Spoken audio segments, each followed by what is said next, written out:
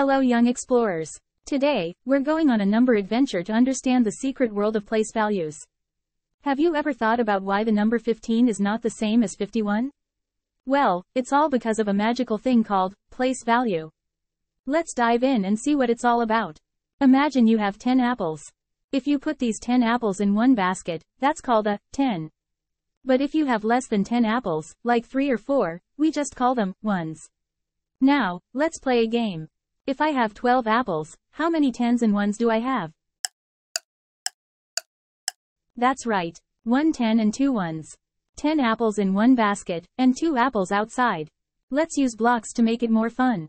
Each big block is a 10, and each small block is a 1. Can you make the number 23 with blocks? Great job. 2 big blocks for 10s, and 3 small blocks for 1s. 20 plus 3 equals 23. Now, it's your turn. If I say the number 36, how many 10s and 1s does it have? Think and tell me. You got it. 3 10s, which is 30, and 6 1s. See, you're already becoming a place value expert. Remember, the first number tells us how many 10s, and the second number tells us how many 1s. You're doing fantastic. Keep practicing, and soon you'll be a place value master. Don't forget to like and subscribe for more fun learning adventures. Bye for now.